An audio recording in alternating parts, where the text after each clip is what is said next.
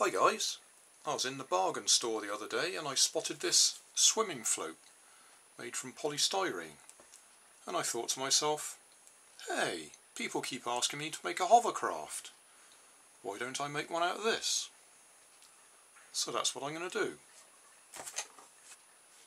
The plan is to make it 4 motors, so it's a quad hovercraft.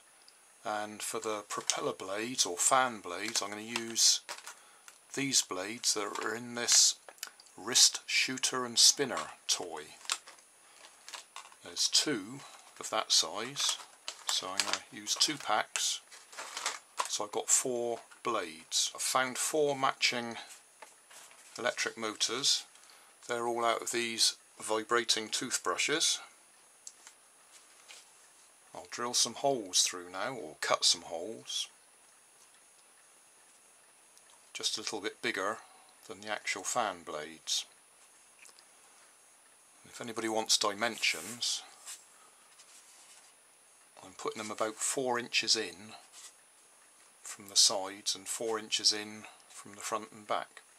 The ideal tool for cutting these circles out would be a hot wire, but I don't have one of them at the moment, so I'm going to have to try and do it with a craft knife.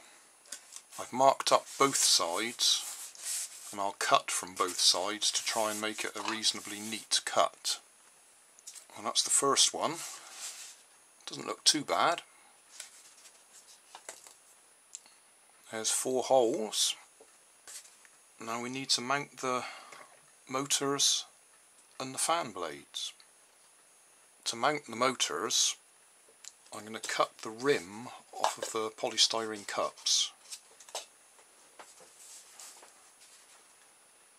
so that they fit just like that, and then I can put a couple of barbecue skewers across and hot glue the motors in place.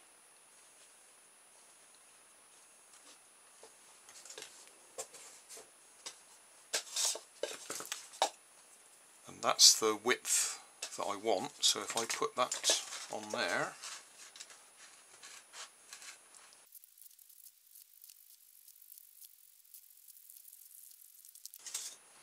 that gives us a nice little ring.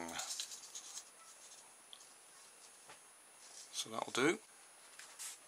That's our 4 motors or fans in position. Feels a bit heavy to me, to be honest, but we'll see what we can do. I'll wire them up and give them a test.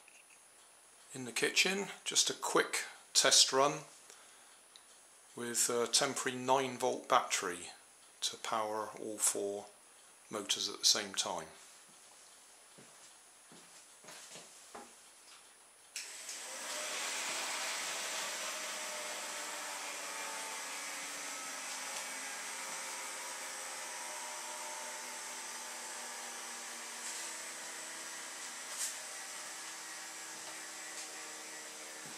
Running the battery down pretty quickly, but it worked.